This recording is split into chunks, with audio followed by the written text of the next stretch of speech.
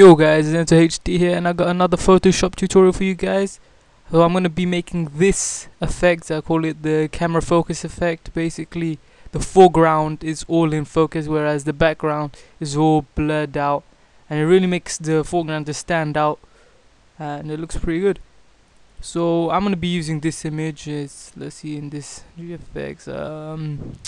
This image, I believe this is from Dope Designs graphics pack, is 1.5k graphics pack. So yeah, this is the image we're going to be using. This is how it looks. So this is the before image, and this is the after image, as you can see. So yeah, let's get cracking. So I've already opened up Photoshop and got the image ready. You know how to do it. File, open up your image, whatever image you want. And so I'm going to be making this whole part of the image all in focus, whereas this background with the trees and this building, I don't know where it is, probably in Canada, because that's where Dope's from. And yeah, so let's just start. Let's by double clicking this to make a new layer. I'll just call it, where is a hill, and hit enter. And you're gonna want to duplicate it. Now this method I'm going to be doing is similar to another tutorial done, my first tutorial with the black and white with color.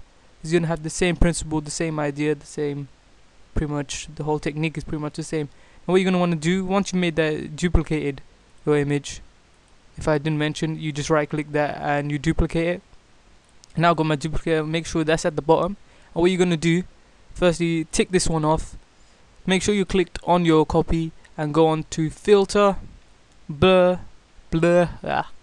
and Gaussian blur. I don't know how to pronounce it, but yeah. Now what you're gonna want to do is set it to somewhere where the image is blurry but not too blurry, because if you just smack on too high, it's just gonna it doesn't look good at all. So I'm gonna put it at about 13.9.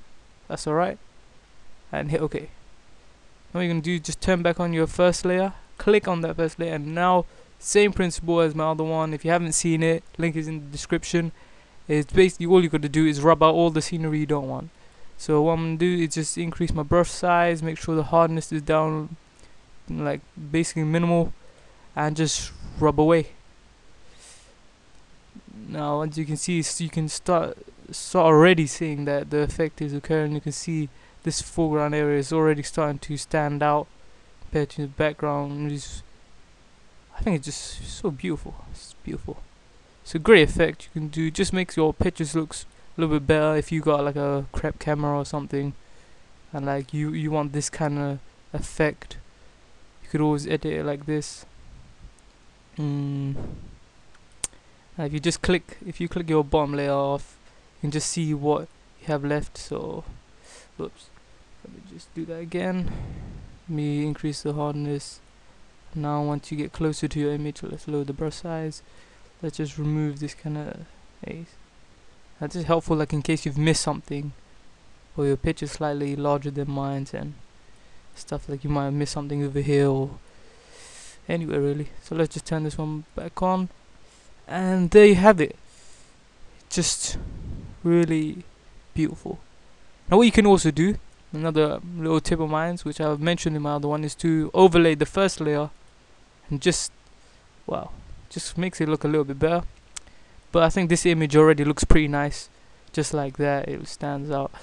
Now I've got a couple of other examples that I've done previously using some of Dope's pictures. Now as you can see, this building over here is in focus, whereas the rest is all blurred out. Now this is like an example where it's not as blurred as you want it to be, so you're gonna want it a bit more blurred. Whoa, it's raining outside. Typical London weather. And yeah, this one is a little bit not as blurred as you would want. And I got another image when the scenery is a bit too much blurred. It's a bit too much blurred. This would be great if you're doing like some sort of misty effect, like smoke mist or something like that. Whoa. And yeah, it's a bit too much. I think I had this quite high when on the Gaussian blur. I think I had it quite high, and this one's just pretty much right in the middle. So just remember that it's 13.9 that I used for this capturing blur to have it. You could change it about. You might like these effects. I don't know, but yeah. Hope you enjoyed that tutorial. It's been Enzo HD. Safe.